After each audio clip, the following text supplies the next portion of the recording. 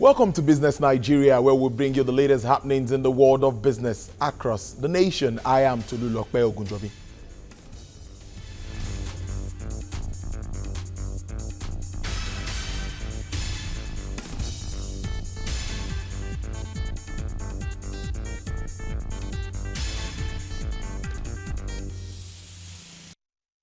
A warm welcome to you again. Now, Nigeria has had sluggish economic growth since the end of 2015, with the rate dropping to an estimated 3.0% in December 2015, leading the authorities to adopt an expansionary 2016 budget that aims to stimulate the economy. The Nigerian economy has been adversely affected by external shocks, particularly a fall in the global price of crude oil. Growth slowed sharply from 6.2% in 2014 to an estimated 3.0% in 2015. Inflation increased to 2 digits. The sluggish growth is mainly attributed to a slowdown in economic activities, which has been adversely impacted by the inadequate supply of foreign exchange and aggravated by the foreign exchange restrictions. This has resulted in cuts in production and shedding of labor in some sectors. With the increasing policy concern over the decline in growth, the central bank has moved to reduce the cost of borrowing for government and the private sector to stimulate the economy. The Nigerian economy is set to have closed 2016 with its worst economic performance in more than 20 years, as militant attacks on oil infrastructure, tight liquidity in the foreign exchange markets, and depressed private consumption has affected growth. The federal government has in turn been advised to engage the services of economic experts in order to tackle economic recession in the country. While reviewing last year's economic performance and the outlook for 2017, Managing Director of Afrinvest, Ike Chioke, says Nigeria has enormous resources and human capital to get out of recession. Chioke urges the citizens to invest in the capital market. Today we can trade real-time online on all the shares that are listed in the market. But to get Nigerian citizens to come, we need to make that system work even for initial public offers. And if we look at a way of wholesale reforming the issuance process so that all the information we need to deposit those shares in your CSS account are obtained upfront. At the same time you're filling those funds. I have your bank account details, I have your phone number which is verified, I have your BVN, I can deposit your shares in your clearinghouse account, and you can start trading the same day that you bought those shares. I think when you do that, you'll be able to get the average Nigerian have the confidence to go into the stock market and buy shares and sell shares, because he'll be able to do it the same way he does his bank account today. This was the recommendation by economists and experts at the Nigerian Economic Summit Group's Microeconomic Outlook for 2017. We need to create confidence in this economy, or else those who have capital will continue to want a way. For as long as we can create confidence that we know where we are going, we know why we want to go there, and we know how we are going to get there in a manner that people can understand and they can accept, then the pressures on the demand side could go down. Whilst issues like import substitution takes down your demand side, exports take up your supply side. We recognize the fact that the nation faces choices that must be made. We don't want choices that are made based on just gut feel. We want choices that are determined, that are focused, that are sure, that are based on evidence, that are aware of both the short, medium, and long-term implications of what we're doing. And that's why we believe that we should add this to all the evidence that is in the marketplace. Meanwhile, the World Bank has predicted that the Nigerian economy would rebound from recession and grow by 1% in 2017. The Multilateral Institute stated this in its January 2017 Global Economic Prospects report. With me in the studio is the head of research, Nigerian Economic Summit Group. It's Dr. Olusegun Omisaki. Thank you very much for joining us to put some of this into perspective. Now, I want us to start this way. A lot of challenges were seen in 2016. We could identify that from the delay in the formation of the cabinet, the fuel price hike, and some other challenges which we faced in the economy. Oil price definitely stayed low. In your assessment, TSA, we can go on and on. What do you think? How would you assess 2016 before we now move ahead to looking at the outlooks for 2017? Yeah, thank you very much. You see, 2016 is very, very unique because at the same period, the weakness of the structure of our economy was revealed. In the same period, the task of the federal government in addressing some of these challenging external factors that we were facing also was made known.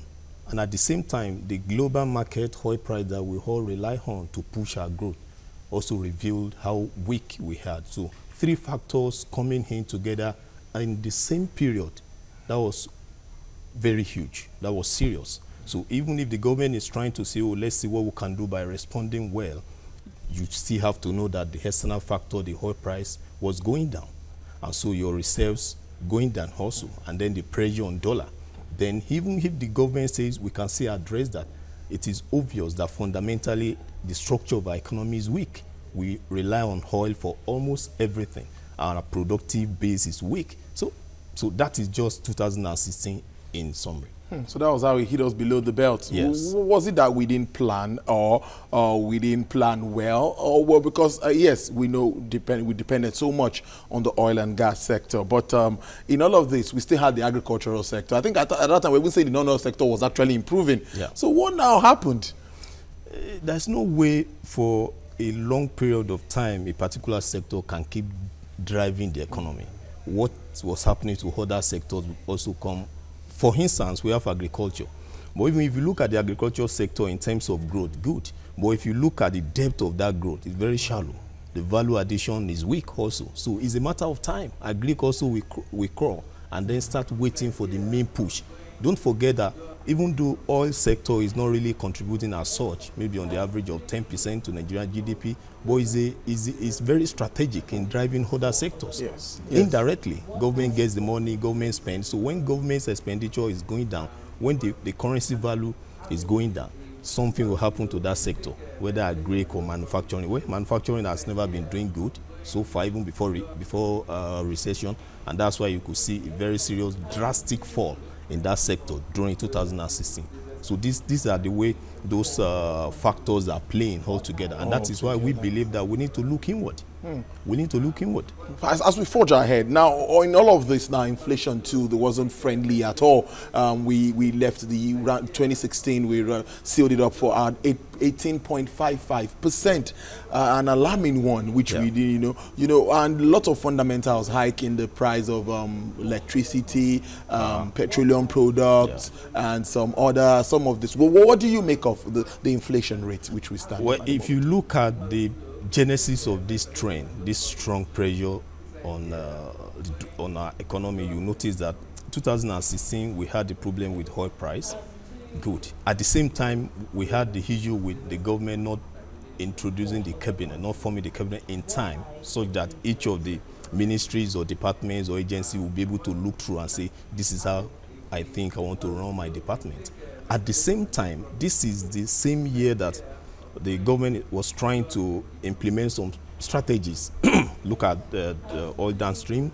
We have an increase in oil price. So these factors at the same time are coming together within that era of recession. And so naturally you see a push in the cost of goods and services.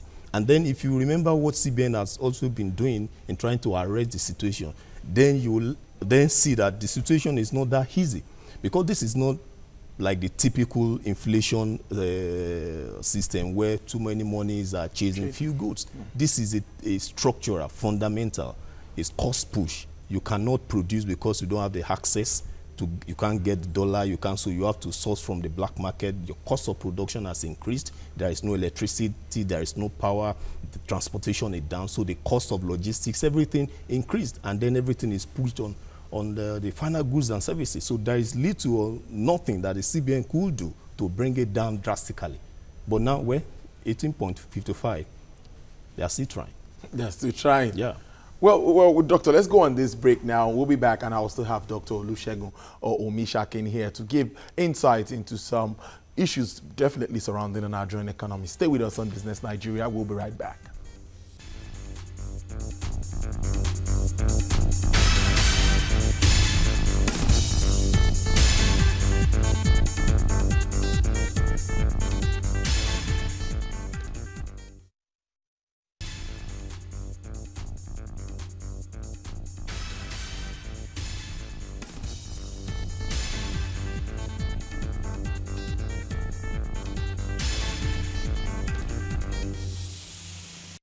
Thank you for staying with us on Business Nigeria. Yes, we've been discussing issues surrounding the Nigerian economy for 2016 past year, and also projecting and looking forward to 2017. A lot of outlook, a lot of positive projections for Nigeria, but we need to really look at the fundamentals. And with me in the studio to help look at this is Dr. Olusegun Omishakin, who's the head research Nigerian Economic Summit Group. He's been giving his views on this development. Now, Doc, now 2017 is here. Today is the first day in the month of February, the second month. A lot of expectations on the corner. Now, the Economic Recovery Growth Plan, which is what everybody expects now to be launched. What are your expectations? What do you think needs to be done? Many have said there's a lot needs to be done about proactive implementation of structural reforms in all facets of this economy. I don't know what you make of this. I have read the outlook for Nigerian Economic Summit Group, and it's really full. Now, what are your expectations? Yeah, the recovery plan is very necessary at this period, and it looks at about 50 or 54 strategies. What should the government do in collaboration with the private sector? In fact, all the stakeholders, what should they do to make sure that at least we first recover from this trend and then project growth? Among these 54 thereabout priorities, we have about 12 key priorities. These are mainly meant for quick wins. What should the government do in the short term? Don't forget, this plan is a short-term plan. In other words, within 2-3 years, within this period of political dispensation, what should the government do? And several things were listed, and so I believe this is the right thing to do. But the problem we are facing is not unique. It has been with us for long. And so the question, the critical question is still on the implementation. Mm-hmm. Are we going to truly implement what this plan offers us? Are we going to synergize our efforts to look strictly into what we are to do? If we can do that, good. What would the situation we find ourselves now? Look at the currency. Look at what we find in the forex market. All efforts made by the central bank to abate this, it seems not to be working. These challenges seems to be growing on and on. The ordinary man on the streets can't even find food on the table. Look at the price of gas as we speak. Even as we don't even know what's going to happen to the price of PMS, it might be going up. Still ascribed to the issue of dollars, forex. That is what you experience when you rely solely, when an economy relies solely on the energy sector. And unfortunately, when such a sector is not diversified, is not deepened, all we do is, we don't even produce, we only extract oil and then we sell them out. So any shock in that line is going to be very serious for such an economy. For instance, look at where the problem is coming from. Yes, we all know that our economic structure is so weak that you can't really say these are the sectors and this is how in terms of exportation, very weak. Where of recent we've been having some kind of a well-balanced structure in terms of income, GDP. You have manufacturing, however weak. You have agric, you have services, about 50% and the rest good. But in terms of exportation, you have this same sector, oil, dominating with almost 98%. And you have agri process. So if we have our agricultural sector to be exports to be such that we have enough value addition, it will generate income, it will generate forex. Now, if you have any problem with the oil sector, we can still lean on the other sector, but now we don't. Oil alone is a driving force of our forex. And by that implication, the driving force of the strength of our currency. And when your currency is weakened, your economy is gone. But looking at this agricultural sector, I would like us to focus on, okay, let's look at agriculture and manufacturing. These are very important sectors if we need to industrialize this economy, if we are to get it right. Yes. Now, reports shows that even the agriculture, or maybe the agricultural process which we practice at the moment, is basically crop production. Yeah. We still do a lot of importation of fishery, livestock, and all of that. Yeah. That's why I'm looking at it that it is a process. When we talk of quick wins, what quick wins do we have for this agricultural sector? Even looking at our budget, what is the budget for the agricultural sector for 2017? Yeah.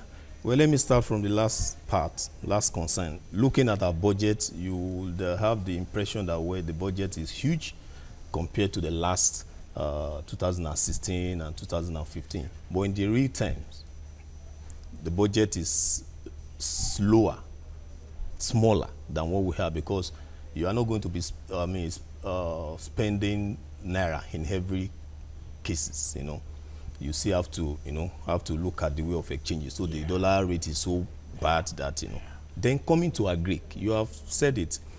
Gone are those days when a nation will pride itself in the ability to export cocoa. You are not only exporting cocoa, you are exporting your employment.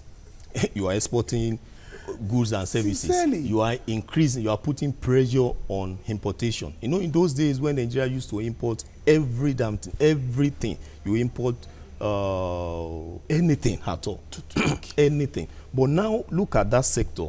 What the government can do is to improve that value creation. You create value. Enough is not just getting everything and then push them out. You create value. And how do you do that? Look at the structure of industrial clusters, idea, mentorship, and the rest. The idea, the original idea, was to say, okay, now we have entrepreneurship everywhere. How do we bring them together along the same line of commodities, such that they are exposed to the same technology, the same energy, the same power, and the rest, so that we can get something done from that perspective.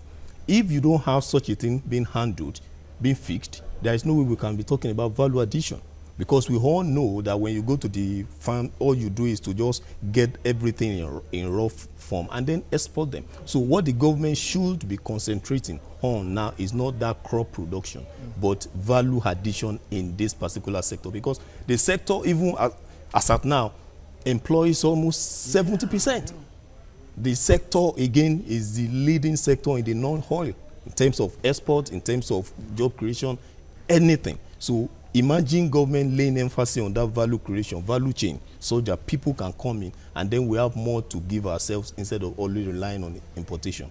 Towing that line, it brings me to some. I want to know, what critical infrastructures do we really think government needs to invest in now? Let's look at the Made in Nigeria thing, which we've been talking about. I know the NESG has been in forefront pushing for Made in Nigeria products and all of that. Are you satisfied with the moves of government in achieving this? Are you really satisfied? I know the NEPC has been doing so many things as the Export Promotion Council, even saying that we've not taken advantage of the AGUA and some of all of these processes that are on ground, that we've not actually put them. I'm looking at this like, are we not going? We're going to crawl before we walk. Yeah. We can't jump guns. To be sincere, the government has been trying. This is the same period. You see, I was telling somebody that it becomes so difficult for you to achieve two goals at the same time. The first goal, you want to diversify your economy. In the period when you are facing serious recession, you need money, huge money, to diversify, and that's why you see the debt profile rising. So we can't just see a sudden improvement in what we are asking the government to do, and that's one of the reasons why government is coming with that plan. So basic things that I think we can fix now, we've said this several times, especially during our summit, that look at the policy environment, look at the regulatory environment, look at the legal environment, and then look at the infrastructure aspect. In terms of policy, there's some policy that we can enact instantly now, within few months or within a year, that will give the external investors who are waiting a serious signal that we mean business. If you send the signal to everybody that we don't know what we are doing, we are even confused, build roads, build anything you want to do. Nobody will come. Go to India, go to any of these countries. Are you telling me they have a superb infrastructure? No, but consistency in policy, focused. And that's what I believe that this plan will drive. If indeed we can follow this agenda for the next 3 years, I think something will change. The ease of doing business will improve, because this ease of doing business is not just all about rule and they are just little things that matter. How long does it take you to register? How long does it take you to settle disputes among yourself? How long does it take the government to collect? These are basic things. They are not infrastructure, as it were. So if we can tackle that, the same model India was following. If I got to a time when India looked critically at the report of ease of doing business and said, we are going to hammer on this, we are going to focus on this, and they focus one by one. And the more they do it, the more you are developing, the more you are getting things right. So I think those are the things that government can, for now, be looking at that can deliver. I know there's no how we're going to talk about this. Yes, we've talked about it one way or the other too. That's the Forex, the Forex challenge, which remains very, very important, particularly in running this economy and businesses. Now, talking about confidence in investors, many have said that it's because we have different types of rates. That's why some investors are so scared of coming in. Yes, central bank might not accept that, but what we have is, it's outrageous what you have in the interbank and the parallel market. And today we hear is pegged, here is. But the thing is, what, in straight terms, how can we actually reactivate our forex system? I think there is a challenge in it. There's a challenge as we face, which we face, and we must address it to boost and rebound, reactivate this economy. You know, unfortunately, when you listen to people, what people are busy talking about is the different approaches that the central bank is using. This is right, this is not right, we have many rates, we are good. But on the long term, we need to ask ourselves, even if you have one rate, what would that signal to the prospective investor? So I think the fundamental challenge is for us to ask ourselves, how do we generate Forex? Because the problem is that the demand for Forex is higher than supply, basic. So if you can answer that question, naturally all these multiple rates will disappear. These approaches are like emergency approach. You can just begin to test so many things. I'm not justifying that it's good we begin to have but I'm more concerned in what we are doing to get the fundamentals right. I must thank you for your time, Dr. Olusegun Omisaki, Head Research, Nigerian Economic Summit Group, giving insights into these issues. Thank you for joining us on Business Nigeria. Thank you for having me. Yeah. Well, time flies. That's all we have for you today on Business Nigeria. Join us another time for more incisive and topical issues. I am Tolulope Ogunjobi. I leave you with the figures of the exchange as it stands today. On behalf of the entire production crew, thank you for watching. Bye for now.